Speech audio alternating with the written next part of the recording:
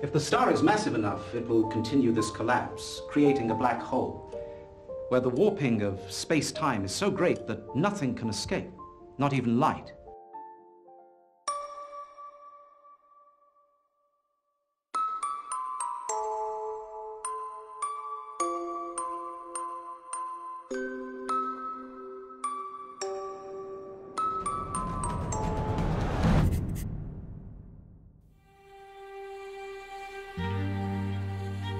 Everything begins with the brilliant minds that first envisioned the existence of black holes.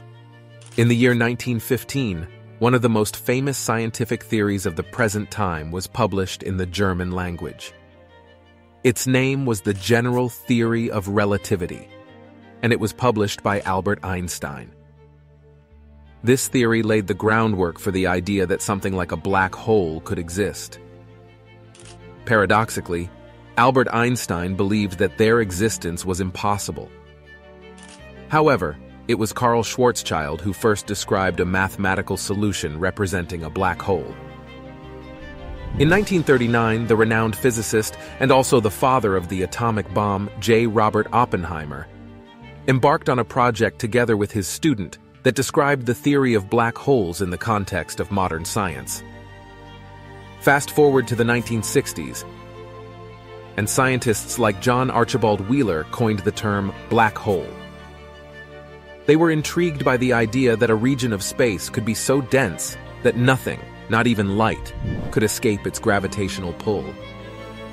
Today, we will talk about what black holes actually are, how they form, what happens when we fall into them, and what secrets they might conceal. Now let's discuss a monumental achievement in astrophysics: the first photograph of a black hole. The name of the black hole is Sagittarius A. In April 2019, the Event Horizon Telescope collaboration released an image of the supermassive black hole at the center of the galaxy, M87. This groundbreaking image provided visual evidence of the event horizon, the boundary beyond which nothing can escape a black hole's grasp. But how are black holes formed? Picture a massive star reaching the end of its life cycle. As nuclear fusion ceases, the star's core collapses under its own gravity.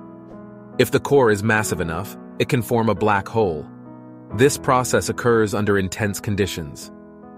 The star's outer layers are violently expelled in a supernova explosion, leaving behind a core that collapses into an infinitely dense point, known as a singularity.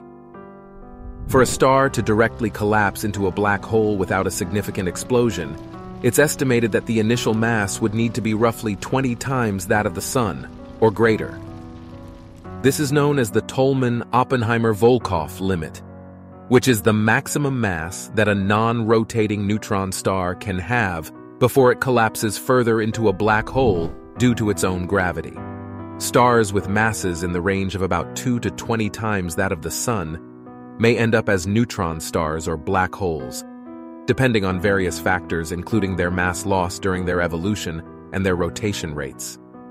Stars with masses lower than about 2 times that of the Sun usually don't have enough mass to form black holes, and they might end their lives as white dwarfs.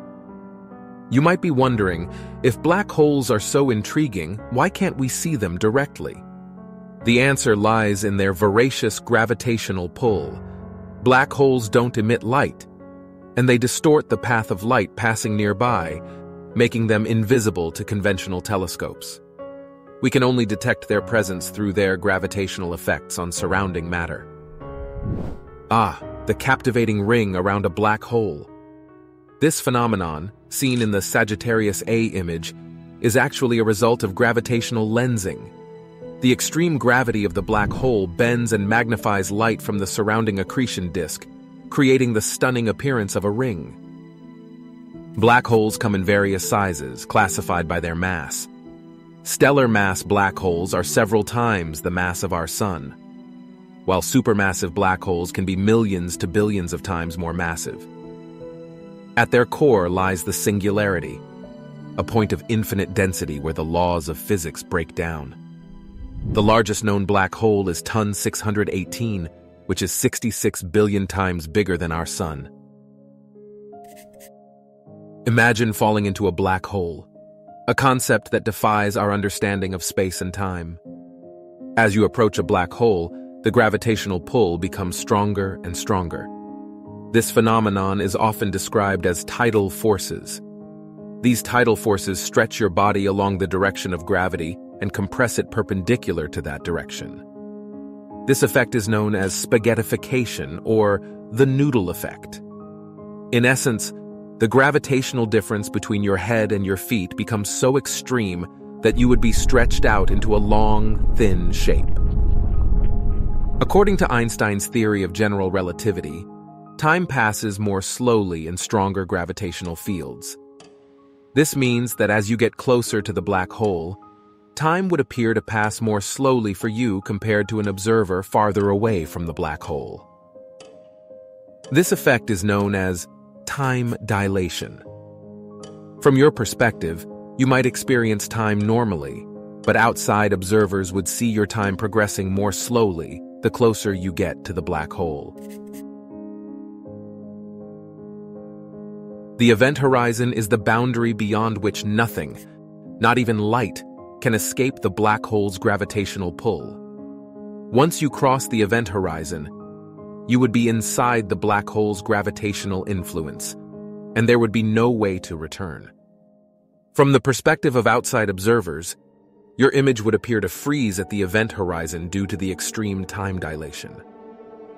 What happens inside a black hole is one of the greatest mysteries of the universe. Our current understanding breaks down at the singularity. Some theories suggest that a path to new physics lies within, perhaps even connecting to other dimensions. Once you fall into a black hole, you can never come out. Or can you? The theoretical concept of wormholes suggests that instead of a singularity inside black holes, there could be a gateway to another part of the universe, where we would emerge from a so-called white hole, which is the exact opposite of a black hole. Things are rushing out of it instead of falling inside. Now, the question arises, are black holes eternal? Will they disappear at some point? The answer is yes. Even black holes will evaporate over a long period of time. Hawking radiation is a theoretical prediction in the field of theoretical physics, specifically in the realm of black hole thermodynamics. It was proposed by physicist Stephen Hawking in 1974. According to this theory, black holes are not completely black and can emit a form of radiation. In quantum mechanics, pairs of virtual particles can spontaneously appear near the event horizon of a black hole. One of these particles falls into the black hole, while the other escapes into space. This process is known as particle-antiparticle pair production. Normally, these virtual particles annihilate each other quickly and do not have a significant effect on the surroundings. However, when this happens near the event horizon of a black hole, if one of the particles falls inside while the other escapes, it appears as though the black hole is emitting radiation. This radiation is now known as Hawking radiation. Over an incredibly long period of time, this process can lead to a black hole losing energy and, theoretically, eventually evaporating completely. This process is more significant for smaller black holes, as larger black holes emit less radiation due to their lower curvature at the event horizon. As we wrap up this journey, remember that black holes represent the edge of our knowledge and the frontier of exploration. Their mysteries continue to inspire us to push the boundaries of our understanding of the cosmos.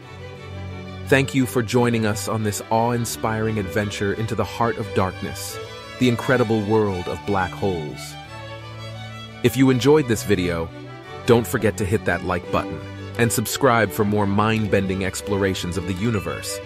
Until next time, keep looking up.